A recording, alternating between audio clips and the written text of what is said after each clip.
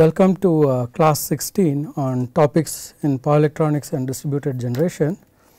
We have been talking about active anti-islanding in the class, and last time we looked at the relationship between power and voltage, and we modeled the feeder as a parallel RLC resonant circuit, and looked at the relationship between power and voltage, and then how you could add power voltage characteristics to cause the voltage to have not a stable operating point, but can actually go out of the nominal range. Then we started looking at the reactive power versus frequency relationship, and we are able to get a relationship. This should be the relationship between reactive power. So, this is Q, the relationship between reactive power and frequency related to your quality factor, power and frequency, and at the nominal 50 hertz your power of the injected by the DG is 0. And we saw that if your frequency deviates by delta f, say reduces by delta f, then your reactive power drawn by the load would increase by delta q. If your frequency increases by delta f, the power drawn by the load would reduce by amount of again some delta q load, but with a negative polarity. Okay. Then we looked at what would happen if you had variations in L and C around the nominal values, and if your essentially your Q of your load increases, that would correspond to the situation where your L reduces. So, drawing more reactive power, or C also reduces.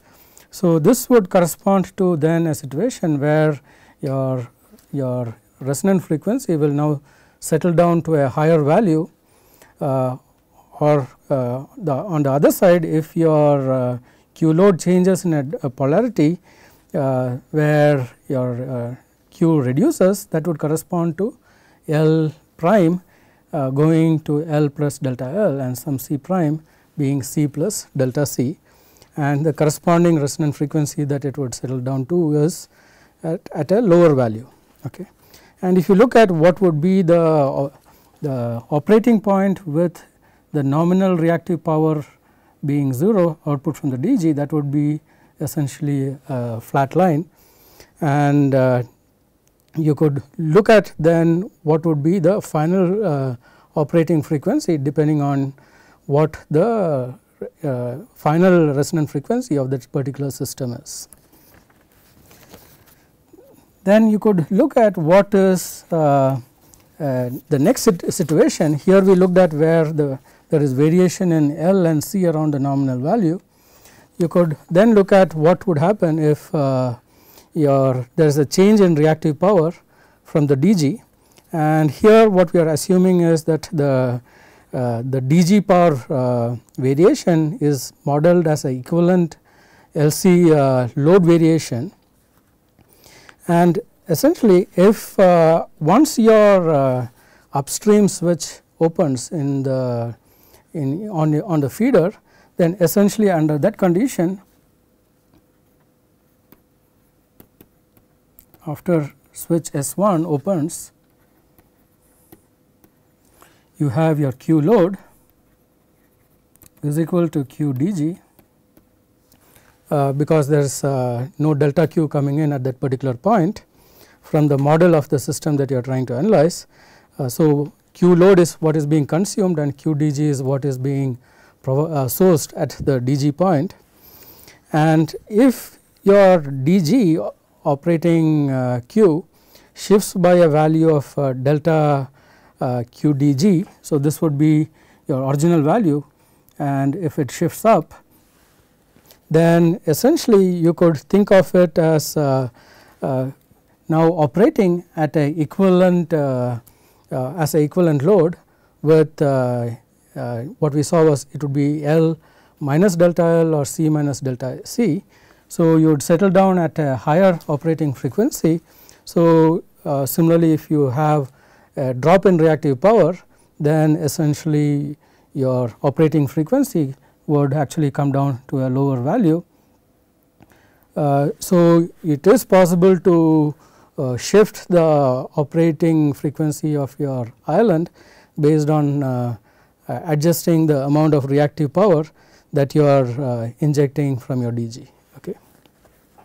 So, if you look at it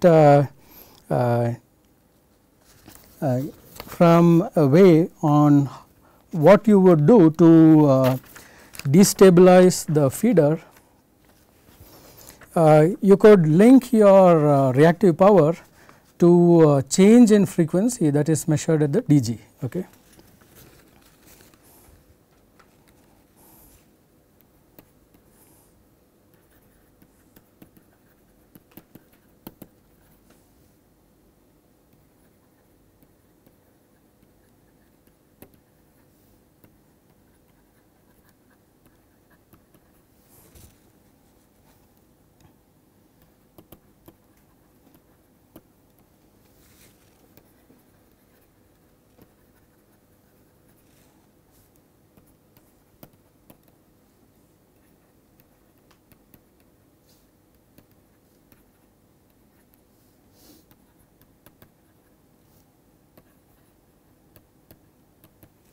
So, essentially what you do is change your output of your DG with some gain times Q quality factor, power, operating frequency with delta F. So, you could think of essentially your block diagram as under nominal conditions QDG command would be 0.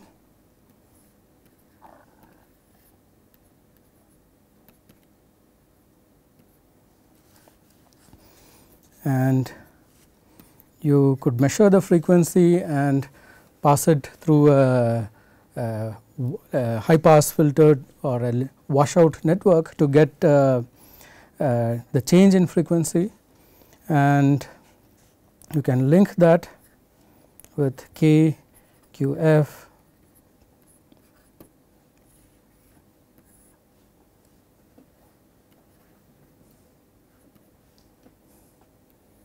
and provide this, and depending on the type of DG that you have, whether it is a synchronous machine or a inverter, you could link it to the exciter.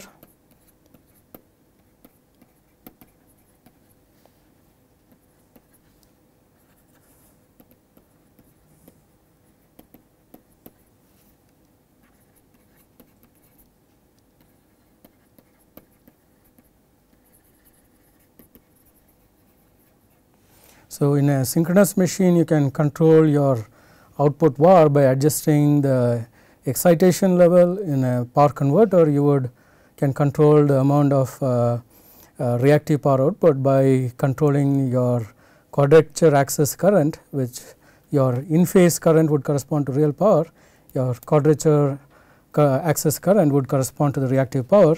So, by linking in a manner in this particular manner, you could think of shifting the operating frequency. So, the idea is if you have a disturbance which would cause say your frequency to lower. So, as an example, if you have a case where your frequency dips, then essentially what you do is you lower the VAR output from your DG,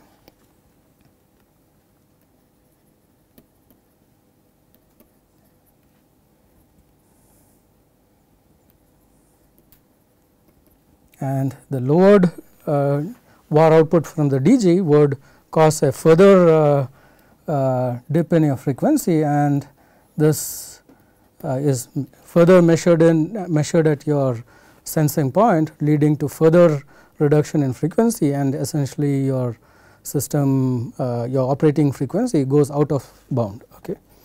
So, one thing that you can see in this particular analysis that we did for your feeder along with the distributed DG source in a case where you have unintentional islanding is that and compare it with what you expect from a traditional power systems analysis book.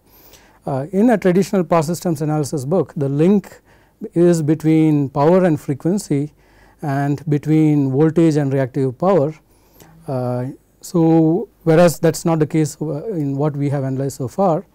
The main reason is that the model that we take for the feeder is different from the model that is considered typically in power systems analysis. If you look at the large transmission systems, the large generators, the major portion of the loads in power system is actually machine loads. More than 60% of the power consumed actually goes into large motors. Okay.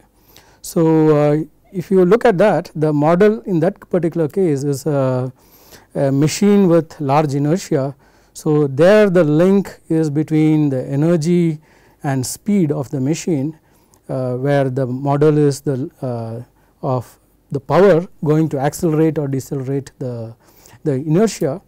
And then the other thing is that you look at the lines, the equipment, they are predominantly inductive. So, you have say transition lines with high X by R ratios. So, you can consider that to be primarily inductive. So, in a situation such as that, the link would be different from what you get in the model of a feeder, where we have taken the model of the feeder to be a parallel RLC resonant load. Okay. But overall, the objective in the case where we are trying to detect an unintentional island is to make your operating point unstable. So, if you have say your voltage, amplitude versus time,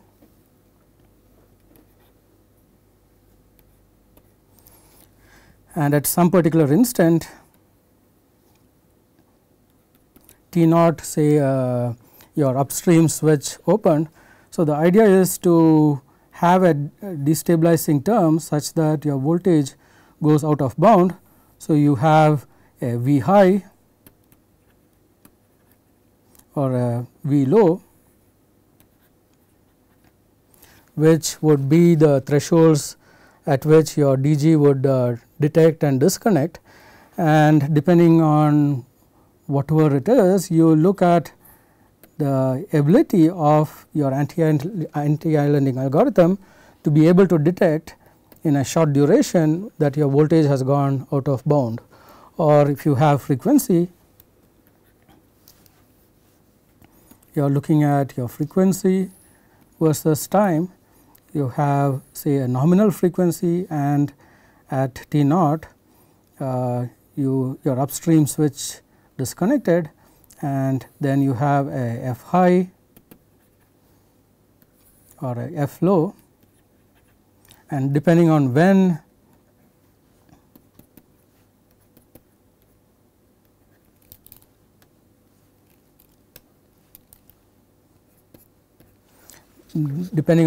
you are able to detect that the frequency went out of bound, you can trigger the relay at your DG source that something has your nominal condition has gone beyond your range, your operating condition has gone beyond acceptable range. So, the DG has to disconnect, and this duration that you typically have is less than 2 seconds, because you want to be able to detect that unintentional island has occurred before upstream recloser recloses. So, you want this detection to happen fairly quickly. Okay. So, the disconnection can happen anywhere upstream of on the feeder, and the DG can be anywhere located anywhere along the feeder. After the disconnection, the unit which is actually making the detection of whether it is a islanded situation or not is detecting its voltage at locally. It is not able to detect at some other point. So, it is taking that measurement on a local basis, and based on the local measurement it is making a decision whether to stay connected or to disconnect. Okay.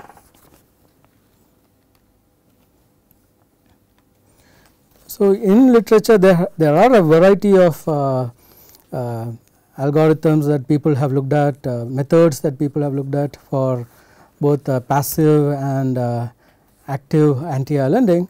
We looked at under and over voltage, under over frequency. We also looked at reverse power flow based detection. People have looked at other methods such as power factor change, rate of change of power, rate of change of frequency, whether there is a sudden phase jump on in your system, whether there is a large imbalance that is happening in terms of the voltage, whether there is a increase in THD that is being measured. So some of these methods would be considered passive, because here you are just observing, whereas in the active methods you are trying to introduce changes such as actively trying to change your operating frequency or change your power level or voltage level, etc. So, it goes by a variety of names, but you now have a feel for what is the underlying principle that people are trying to adopt. Essentially, you are trying to take a stable operating point and make it unstable, so that your actual voltage is measured, and if you see that your power levels or voltage amplitudes or frequency goes out of bound, that would correspond to a situation of unintentional island. Also, there are always advantages and disadvantages for many of these schemes, and to find improved methods for detecting an unintentional island is a area of active research.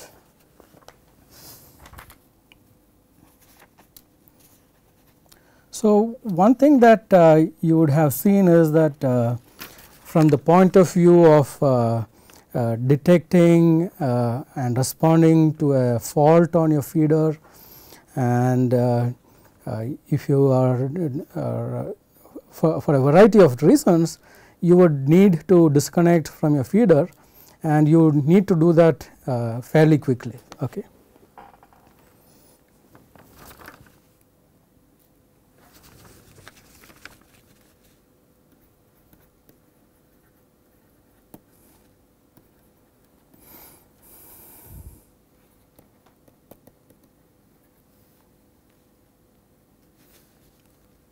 And couple of primary reasons would be to disconnect from the grid for protection coordination,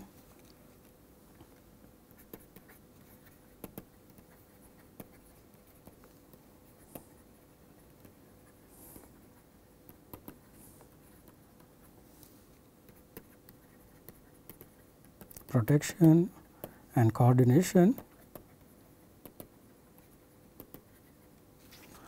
Also to prevent formation of unintentional island.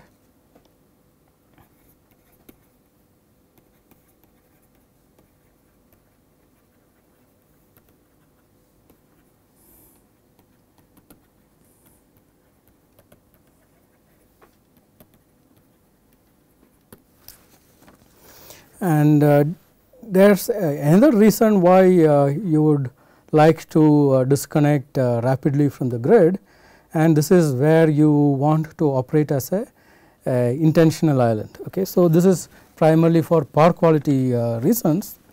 So,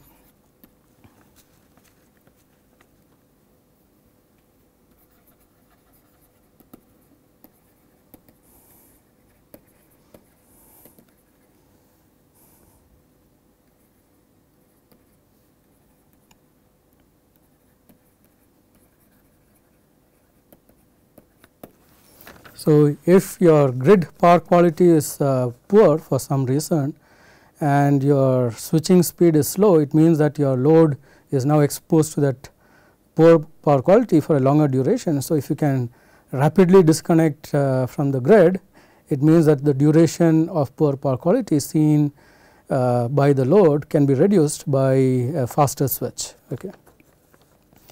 And if you look at then a traditional electromechanical circuit breaker, your operating duration is 2 to 5 cycles, and that would be considered instantaneous. So, the fastest disconnection might be of the order of multiple cycles, whereas if you look at semiconductor based switch, you could switch in a much faster manner in less than a cycle. Okay.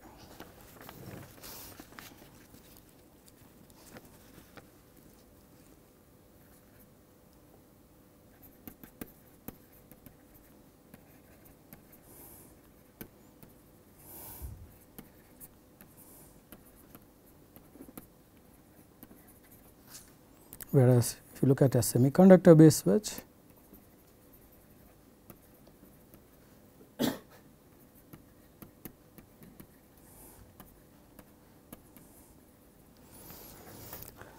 so if you look at then a situation where you have the grid potential distributed generation source and then switch which can connect or disconnect, then you have two possibilities. Okay.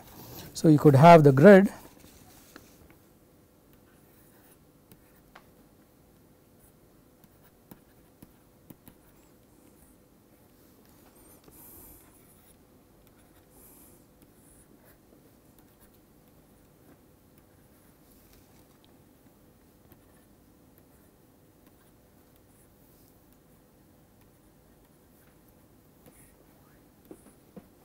So, you might from a power quality perspective, you might be normally under normal condition, you might be connected to the grid, and if you have a situation where your grid power quality is poor or the grid goes away, you have a blackout, essentially you want to switch over and connect to a DG. Okay.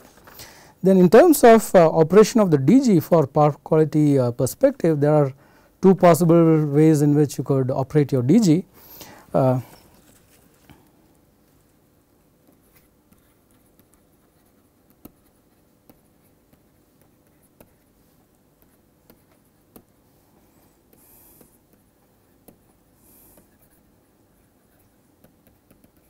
You could have say a cold standby, which means that your DG is de-energized and it needs to start up before. So, nominally the grid voltage is there. If you need to change over, first you need to start up your source before you can actually transfer over to the source, and this would be typically the way you would run a diesel generator set. And if you look at the startup time of genset, it can take 20 seconds for a really fast startup genset to minutes for something which might need a little bit more warm up time to actually start up and stabilize to a normal operating condition. So, one possibility is in response to the grid power quality being poor, you then start up a genset, then the duration of outage seen by the load would be longer, of the order of then 20 seconds to a minute, depending on what is your startup time. Another way of running it would be a hot standby.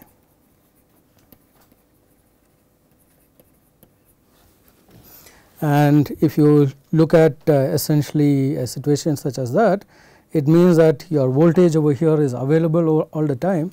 So, that would correspond to a situation where, for example, you could have the machine spinning at under no load, or it could be a UPS which because the power loss in a UPS can be much smaller compared to the power loss in a genset, your UPS is always having output voltage, or many UPSs can actually start up in a much shorter duration depending on how quickly you can start up your inverter. So that would correspond to a hot standby basis, which means that essentially you have voltage available, and in this particular case the speed with which you are able to transfer over is then entirely limited by the speed of the switch. Okay. So here you are not waiting for a DG to start up. If your switch is faster, you can actually transfer over in a much faster manner. So if you look at power quality applications,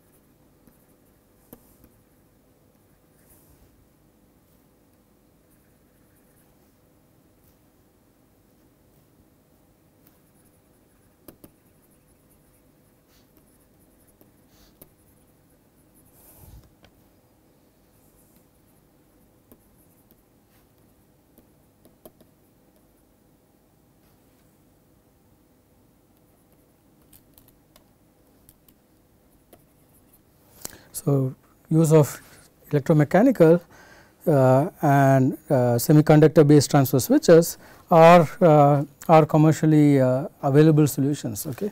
So there are commercial transfer switches that are both solid state and electromechanical.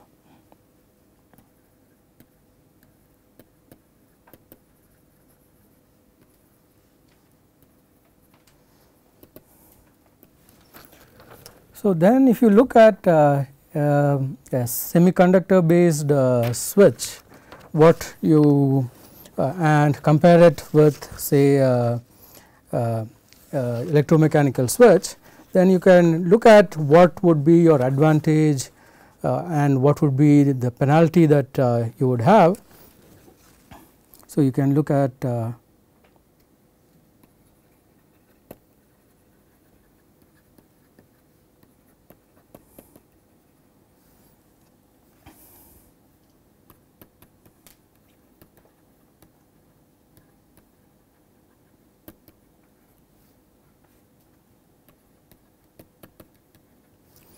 and if you look at the speed,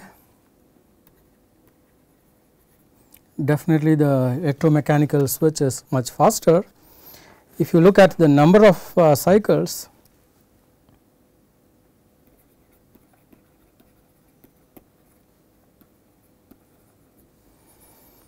your semiconductor based switch can operate a much larger number of times compared to a mechanical circuit breaker, because after a given number of operations, maybe 10,000, 20,000 cycles, you might have to look at your springs and do servicing of your breaker, whereas your semiconductor based switch can operate for millions of cycles and without much degradation.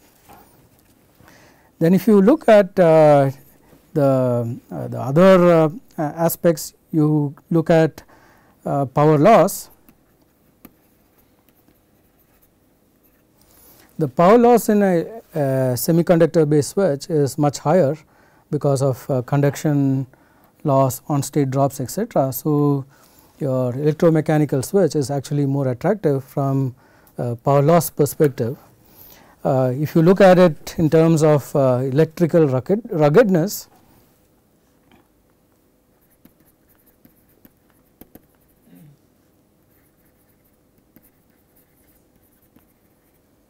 your electromechanical switch can take much more abuse in terms of surge currents, surge voltages, etc. Compared to semiconductor based device.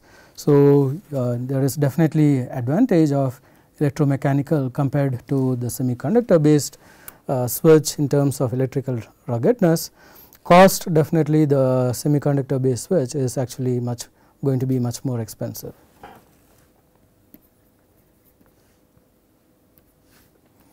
So there are trade-offs. So you can see cost is an important factor for many commercial applications.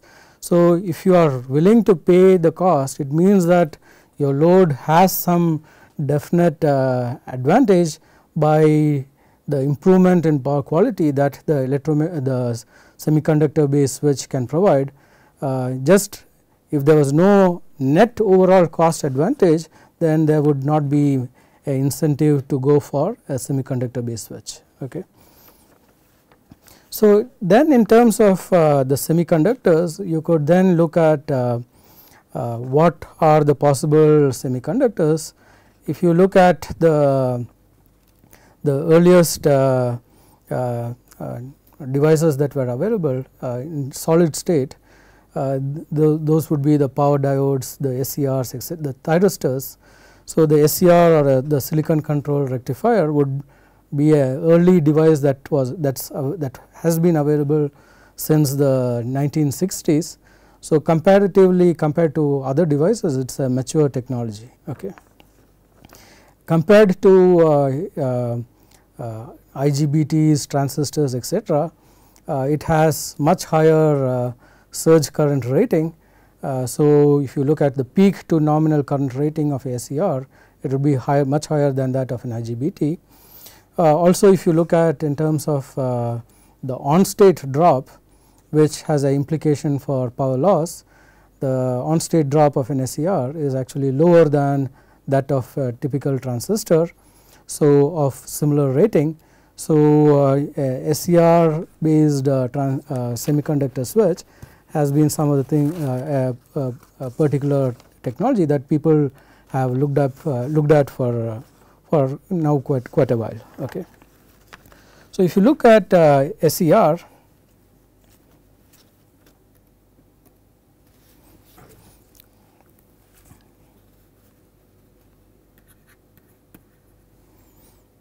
so it is it can be thought of as a switch where to turn on you apply a pulse between your gate and the cathode. When you have positive voltage across the anode and cathode, then the device would turn on.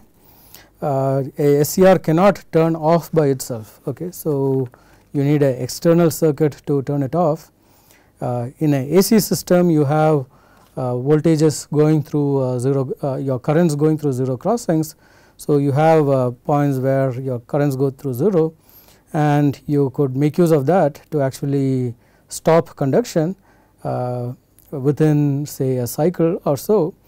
And for turning off, you would need to keep your current in the SCR to be below the holding current of the device for a duration greater than its turn off duration, and with no gate pulses applied. Okay. So that would be what is required to turn off the device, and after it is off, to turn it back on, you have to apply a gate cathode voltage pulse when you have positive anode to cathode voltage.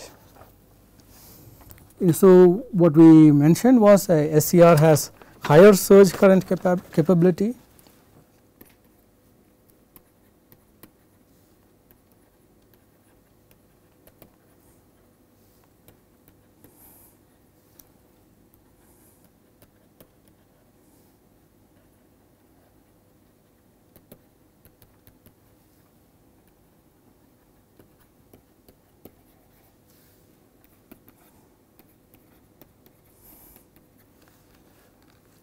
So if you look at the higher power SCRs, they are commonly available in what is called as press pack packages.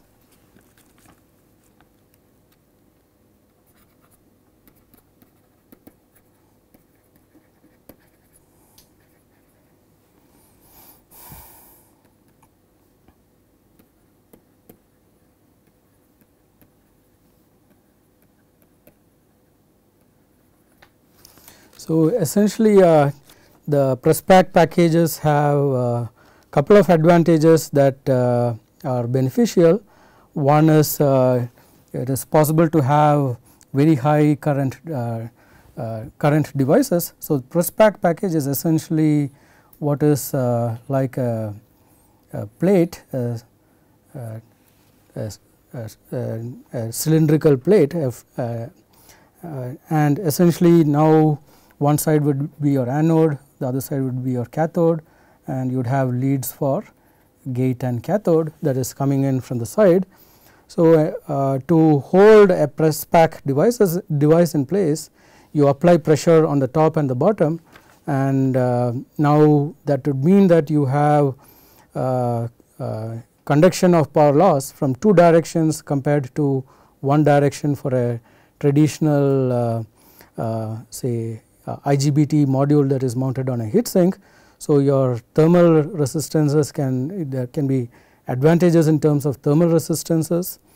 Also, because you are applying pressure from the top and bottom of such a device, a failed device would typically fail short, because any failure would cause the device, the local junction, to get damaged, and the damaged junction would essentially then short between your anode and cathode.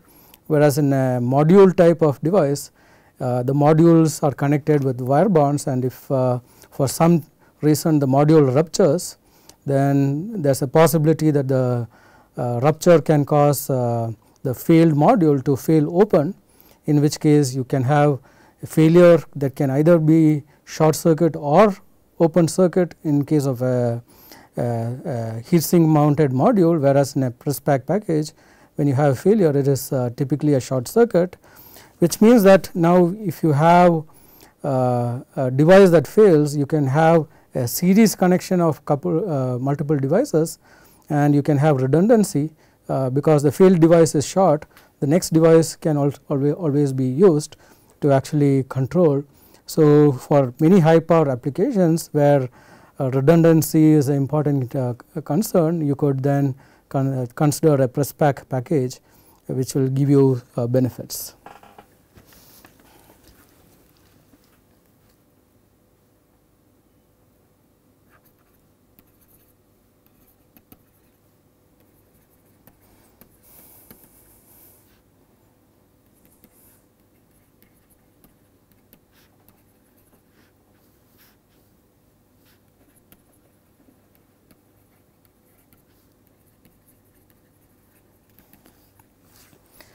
One disadvantage of the SCR compared to something like the modern day IGBT is that SCRs need snubbers for protection.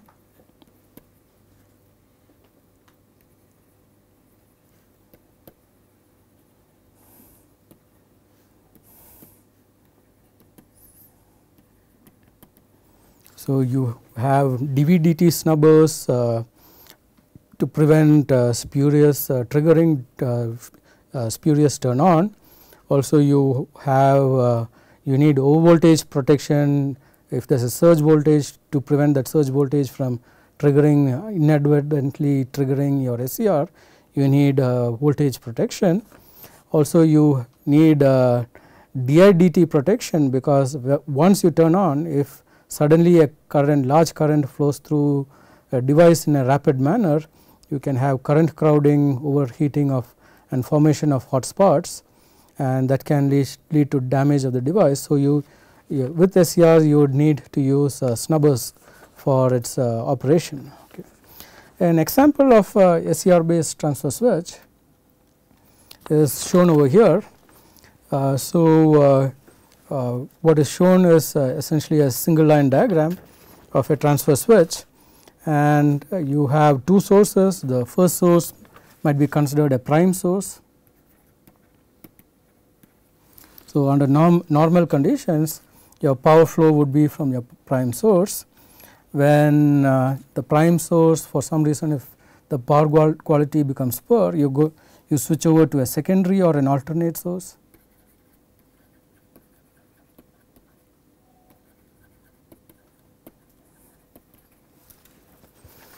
And you have in typical transfer switches, you might also have some additional switches for normal operation and for bypass operation. For example, under normal operation, your switch S1n, S2n and S3n would be on.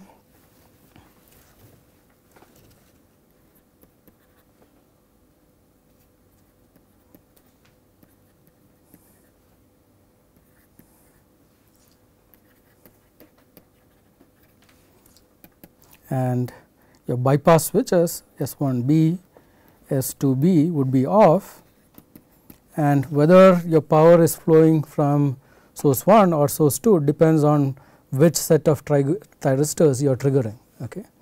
You might have a bypass operation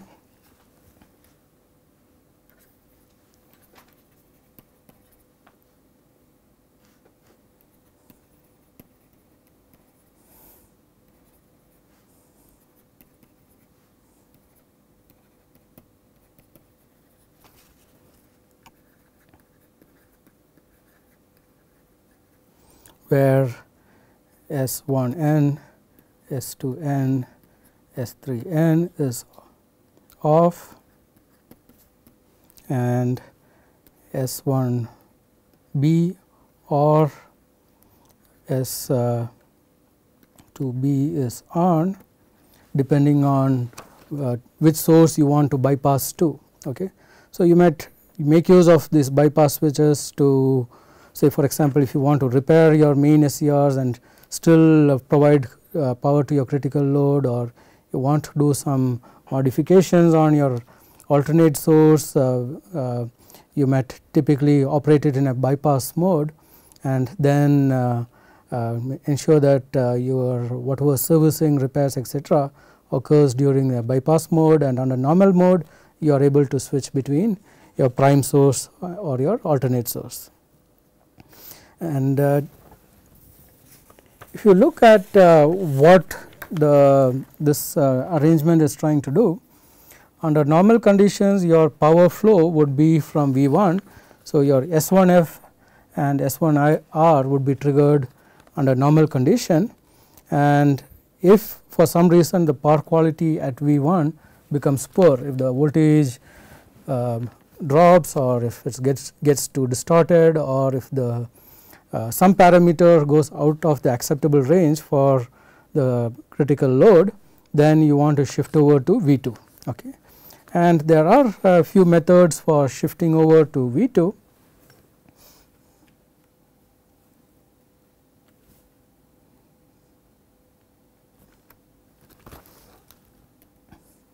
So,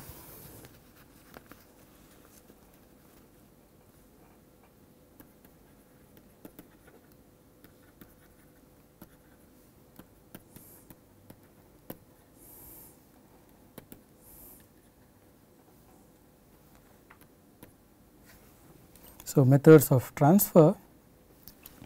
One is called open transition.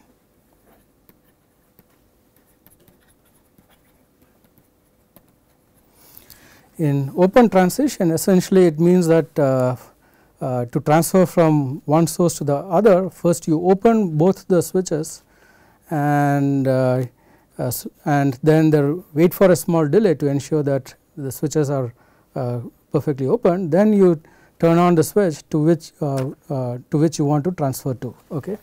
So, here you are having a break before make operation.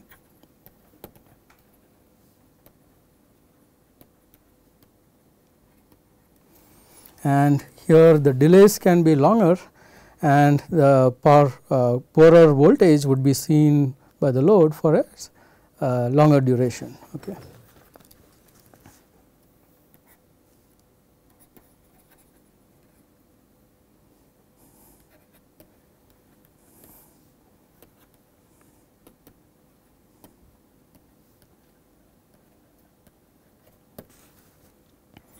The other possibility is a closed transition.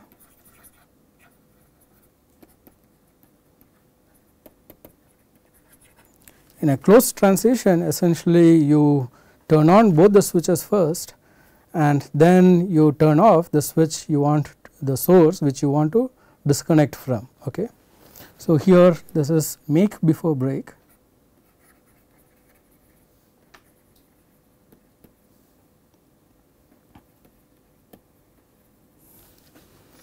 and here if the voltage of the sources are not well matched, then there is a possibility for surge currents between your two sources.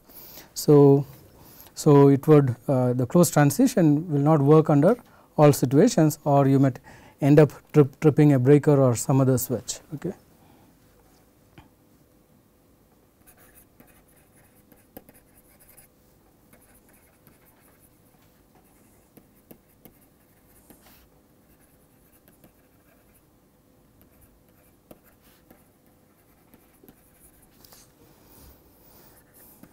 Also, you could have say something like a forced transition, where if you have a primary source and an alternate source, and your alternate source can be controlled, and it can be controlled in such a manner that you could make use of the voltage and current capability of your alternate source to actively force commutate your outgoing SCR, then you could have a transition in a shorter time frame. Okay.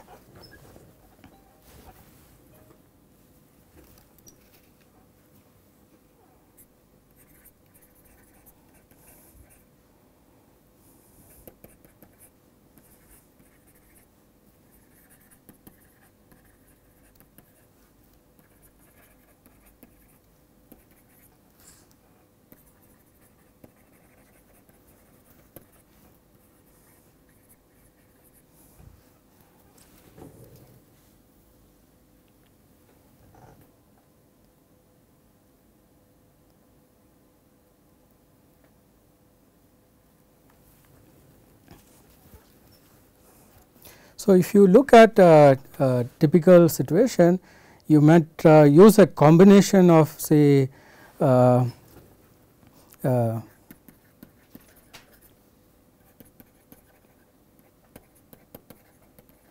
of these methods. For example, when you are going from prime to alternate,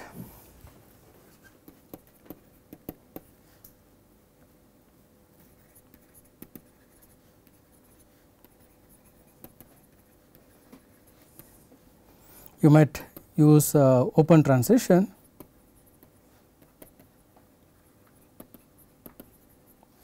because the prime to alternate transition is because you might have a outage in the main power. So, if you do a closed transition, you will have a surge of power between your two sources, but when you go from alternate to prime, you might have a closed transition, which means that now your grid has returned back to normal, and you want to turn off from your alternate source and return back to the grid, because now both are in the nominal range. You can actually connect the two sources together without having a big surge current, and then with minimal disturbance to the load, you can actually achieve the transfer. Also, you could think about a situation where you have a possibility of making use of one source to commutate the second source. So,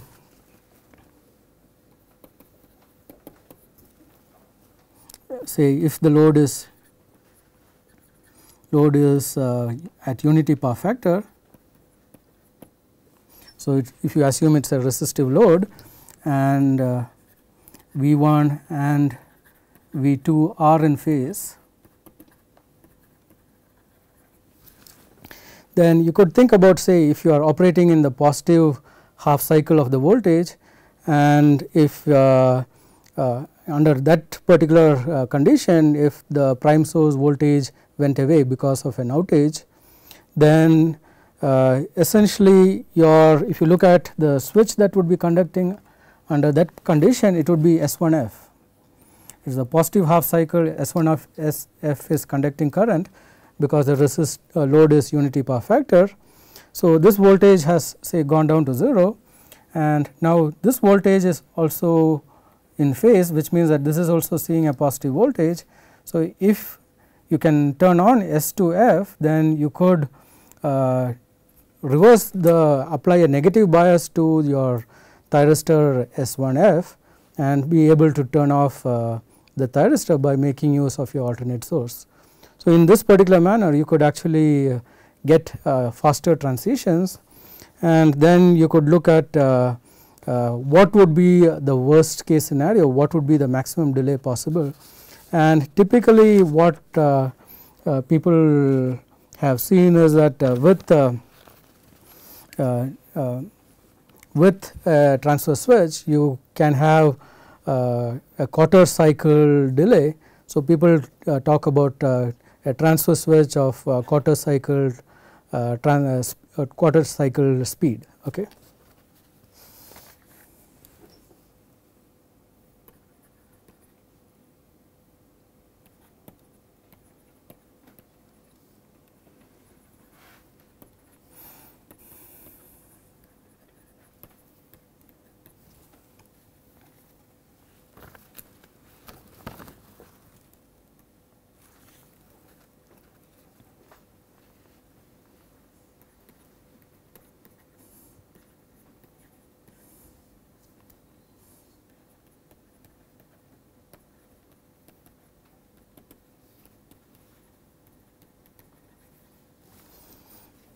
And a challenge in many of these transfer switch is to differentiate when to transfer and when not to transfer, because you can have many false trips. For example, you might have some small phase jump or some smaller amplitude changes or some harmonics which might be acceptable. So, how to make a decision when to transfer and when not to transfer, that is actually a challenge in transfer in such a configuration. Okay. So, when do you need to definitely make a decision to go across and when not to, because if you are thinking about a large load, you are thinking about transferring a large amount of power from one source to another source. So, there are consequences of shifting large amounts of power, and you do not want to minimize the number of false changeovers.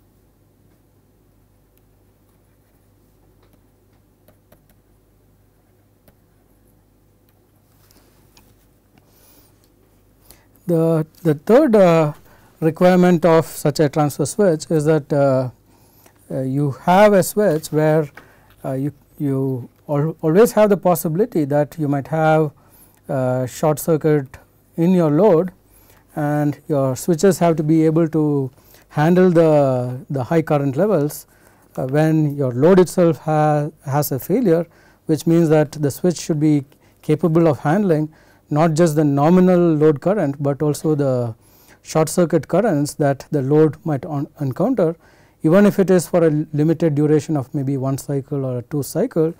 The semiconductor should not get damaged in that short duration. Okay.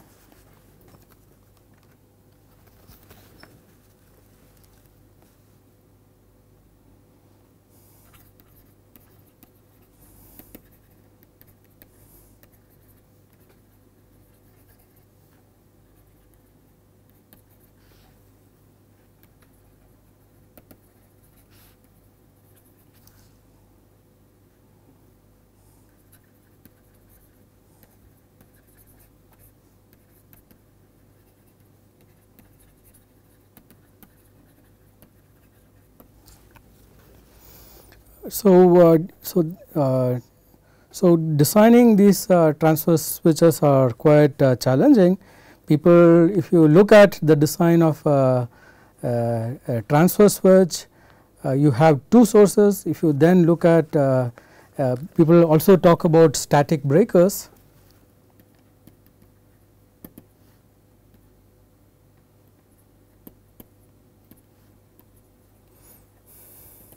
here you don't have an alternate source to help with your commutation, which means that it is even more challenging. Your duration and delays might be longer than quarter cycle, it can be 1 to 2 cycles. So, configuration of a semiconductor based circuit breaker is shown over here, where you have the semiconductor based breaker with switches for normal operation and a switch for bypass operation, depending on how you want to operate your system. And again, one main concern in this system is how to handle the peak requirements, the peak in terms of how to handle the fault current requirements, and also the continuous power loss that would happen in the semiconductor device when it is operating under normal conditions. People have also looked at hybrid approaches of trying to combine both electromechanical and semiconductor based switches to minimize your power loss, but have the rapid disconnection capability. So, there are a variety of approaches such as this that are available, but again you have the issue of handling the power required, the peak power, which would then reflect back in terms of the junction power loss, and also the increased cost of now having just a simple breaker now being replaced by a more complicated system consisting of semiconductors plus the other switches for normal operation, different modes of operation. So, in an example such as this, you could have a semiconductor based breaker and you have the main grid coming in. So, in case there is a poor power quality or the need for detection of an unintentional island on the feeder, then you can rapidly disconnect from the grid using a semiconductor based switch. Your DG would then continue to provide power to your critical loads.